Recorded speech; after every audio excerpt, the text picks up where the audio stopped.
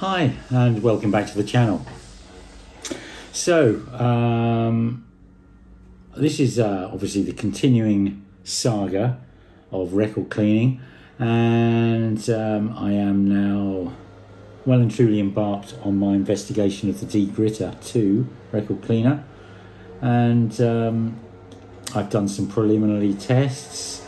And I don't mind saying that the initial first impressions were very positive. Excuse the noise in the background, by the way. We've got the local council trimming the hedges and things. So yeah, I've embarked upon some initial tests, and first impressions are very positive. But then it kind of threw up as a sort of do a test, and then I'll process it and think about it, and then you kind of come up with potential loopholes or things that could be, interpreted in different ways. And I was chatting with my wife earlier. We were out on an early morning walk, and she said, really what you need is the exact same record several times over, brand new, because this is to do the, just to ascertain the pecking order, how effectively one is. And what we can also do is cleaning something multiple times with various machines, work out whether there is actually any damage being done.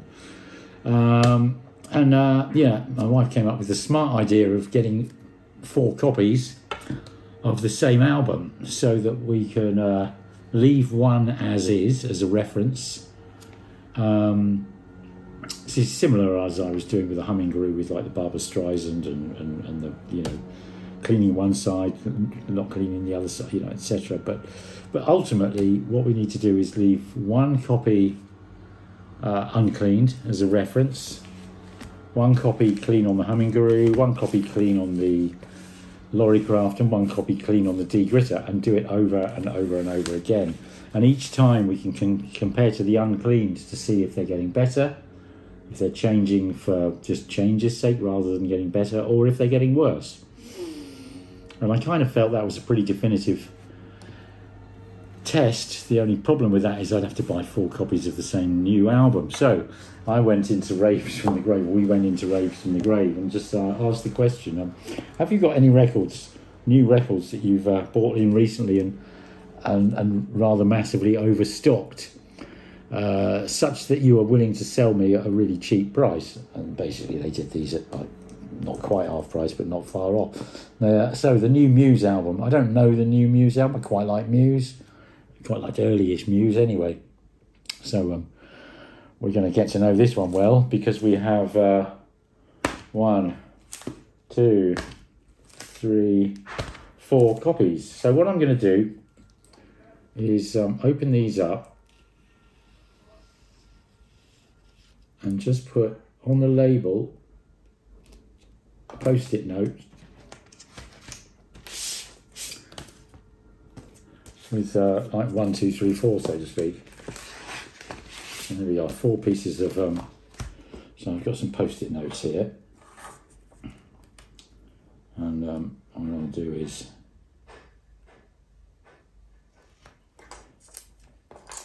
one.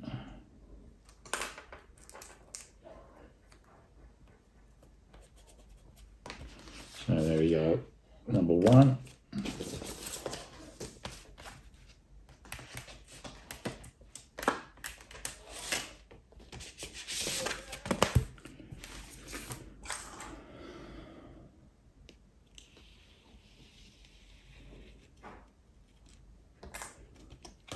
This Muse album will be shooting up the charts now, won't it?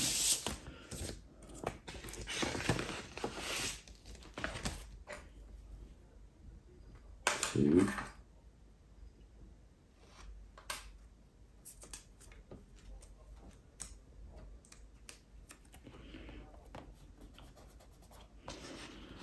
One, 2.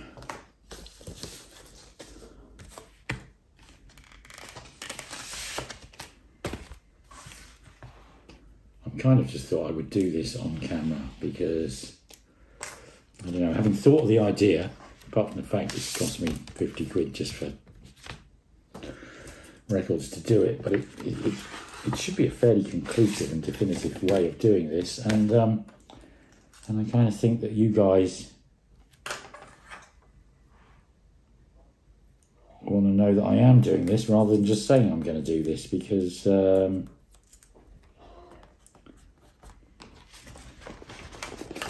know, if you want to prove something, prove something. You don't just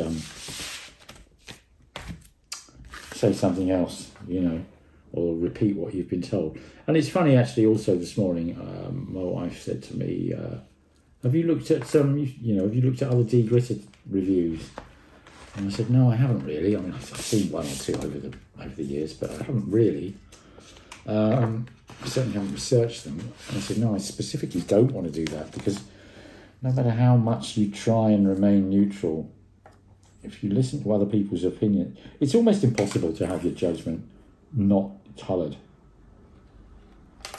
And, you know, as I say about politics or anything else, if you just spout what you've been told, there we are. So here we go. 4 different,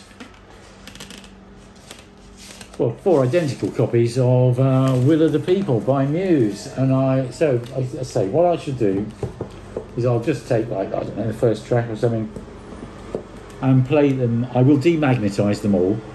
I did decide I would do that, just to make absolutely certain that we're not listening to effects of magnetism.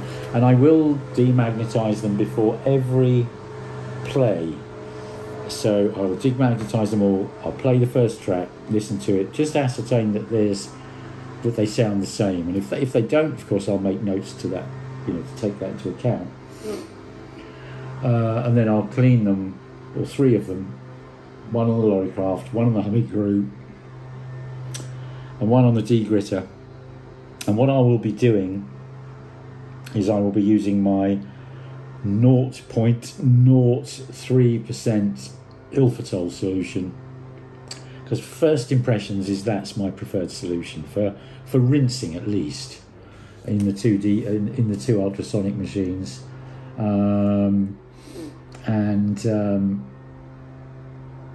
then obviously one of them I'll clean on the Lorrycraft, and we'll have you know, then a table of results of you know, what 1 clean on each of the 3 does, what 2 cleans on each of the 3 does, 4 clean, you know, etc., etc., with a reference that we can refer back to at all times. So maybe I'll do 10 cleans in each method, and then go back and just, you know, are they all better than the original, or have some of them actually suffered damage?